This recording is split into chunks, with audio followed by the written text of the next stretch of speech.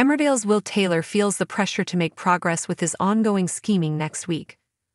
Will fears the consequences of delaying his revenge plans as he continues with his mission to bring down his estranged wife Kim Tate. The ITV soap has been exploring an acrimonious breakup between Will and Kim over the past few weeks.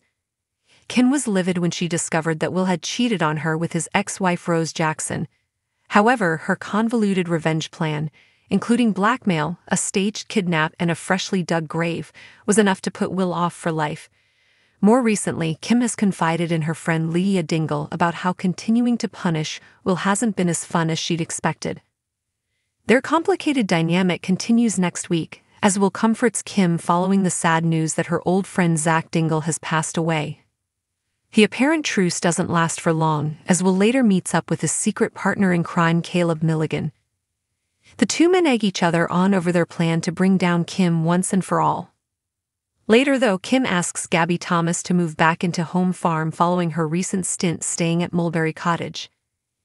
Gabby originally moved out to help Billy and Dawn Fletcher create a germ-free environment for their unwell baby son Evan, although the couple have since relocated elsewhere in the village too.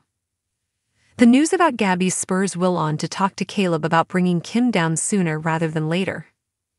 Is Will worried that Gabby's loyalty to Kim could count against him if she makes her presence felt at home farm again?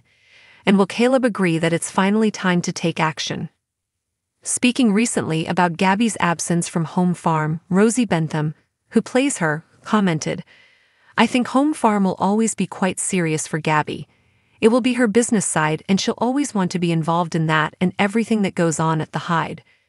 Kim is still very much Gabby's mentor and leads her on the right path. I love working at home farm. I love the set, it's really big. But I'm getting to work with Charlotte Bellamy, who plays Laurel again a lot more, and it's really nice.